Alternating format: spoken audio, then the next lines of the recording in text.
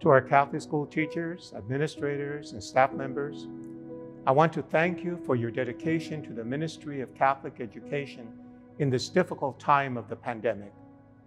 Bishop Rojas and I continue to hold you in prayer. You all have been breaking new ground, covering areas that no one has done before you. You may feel ill-equipped to cope with this uncharted territory. Please believe me when I tell you, you are the only one who can do what you do. God has given you and will continue to give you the strength necessary to be there for your students. While the world may be changing daily, you are a constant in the lives of these young people. Show them your courage and positivity. Show them your creativity. Give them a role model that they will remember forever. Students learn better when they know you love them. For your students, you are their shepherd.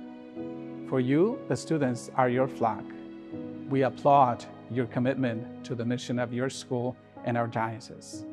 Through you, these young people will come to know God. When we started school in 2019, we had no idea that it would end the way it did and resume the way it has.